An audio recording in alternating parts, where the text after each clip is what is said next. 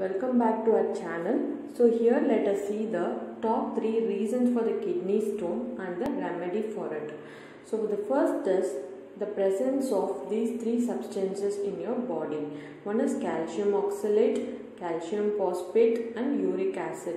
So whenever these 3 elements, their quantity increases in our body, we are more subjected to getting the kidney stone. The second reason is the genetic or the hereditary reason.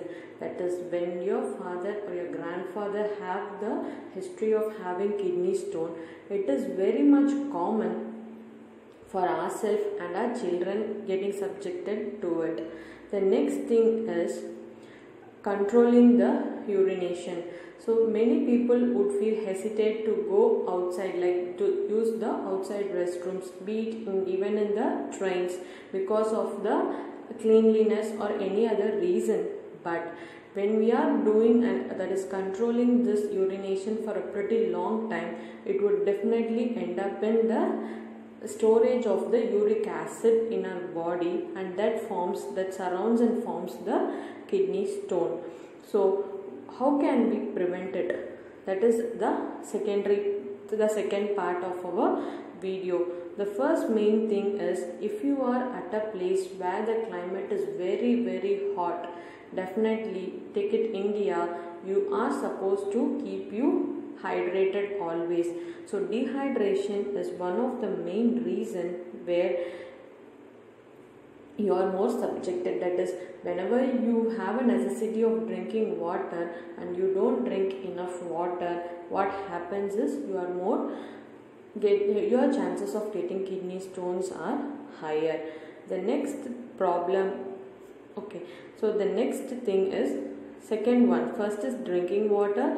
The second would be drinking raddish juice. So this raddish juice can be taken when you have kidney stone. Also, it is a preventive measure of not getting kidney stone. So radish is rich in the watery content, so you can have it regularly to avoid being subjected to the kidney stone.